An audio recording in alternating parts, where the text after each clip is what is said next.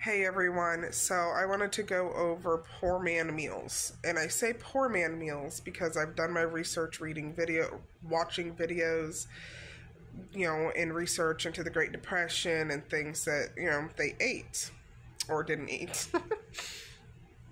And so I've customized it to how I want to do it for my family just to make everything stretch and everything go and just it makes it more simple. So for breakfast, at least for my family, I've come to the conclusion that we'll do a rotating pretty much of the same foods. So flour and sugar, like homemade pancakes or homemade waffles, whatever you want to call it, or however I want to use it, maybe make some homemade fritters one day, apple slices, work with it, right? Also, eggs, when I do get eggs, and be able to use that for, some scrambled eggs or use it somehow. Malto meal. I do love malto meal or oatmeal. So like kind of those rotating, maybe makeshift them into other things sometimes. But basically those four main things kind of like on rotation pretty much. I'm not sure on lunch yet. I guess just either leftovers or just a mixture of whatever. Because one of my children has a gluten allergy. The other one is lactose. So it kind of makes like sandwiches difficult, and gluten-free bread is expensive. So, anyway, dinner will just generally be like a crock pot meal. So whether it's in the morning or afternoon, depending on what it is, you can do like cornbread with dinner and beans. Again, you can either add in meat or choose not to, up to you. Throw in whatever you have, basically. So sometimes I've seen like cabbage, carrots, and potatoes with broth, or like 2-3 cans of some kind of vegetables, or the mixed vegetables even, with a meat and a broth, and just however you want to do it, just whatever you have, basically throw it in there. Usually I see people do some kind of like tomato base as well. Now I do have like a stock up of like noodles and stuff, so I might switch that up on some nights and do some kind of like noodle dish. I will definitely do rice, so if I cook things and then at the end of the evening, like I don't know, like 30 minutes before supper, and throw in a cup of rice or two and help, bulk that up.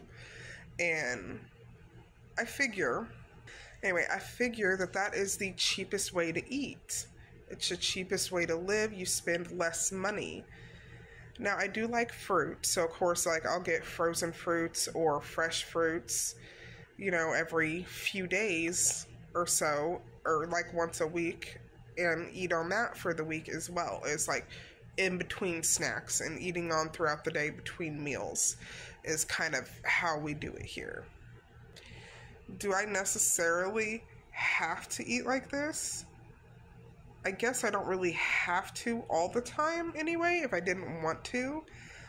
But for me, it's about making everything stretch and making it work. Just because you can sometimes not have to live poorly, I guess, occasionally, or not have to eat poor man's food, as I've heard it called, that doesn't mean it's not wise. That's the way I believe people should eat. I don't condemn anyone who eats differently, because I've ate differently a lot before too.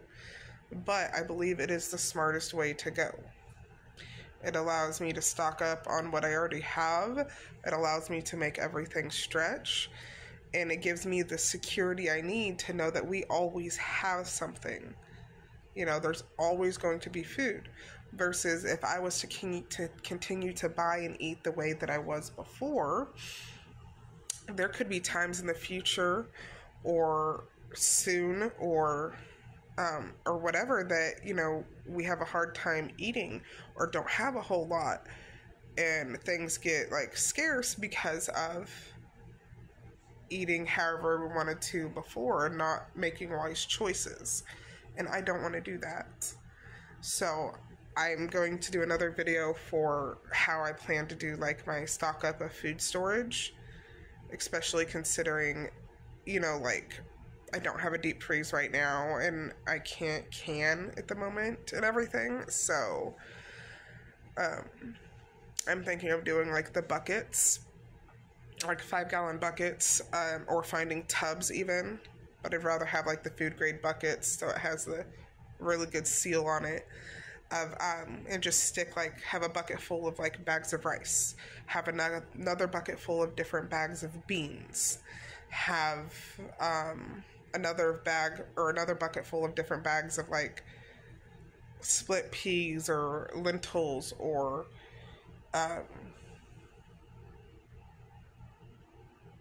quinoa, or, you know, like different things, so that I know that like I can get out, open up the bucket and grab out a bag out of each and use those until it's gone before I get more, you know what I mean?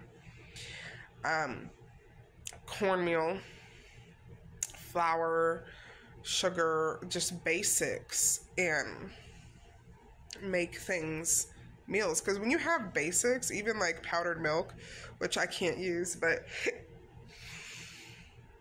I have to get like the shelf stable containers of like oat milk, which is pretty cheap, or, you know, I can make my own if I really wanted to, if I had the supplies for that.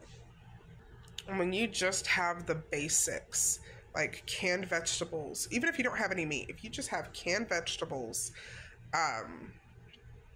sometimes some like canned meats, what else? Flour, sugar, broth, or like bouillon cubes even, you know, like, you get the idea. If you just have even basics, you can make a variety of different things and make it work. So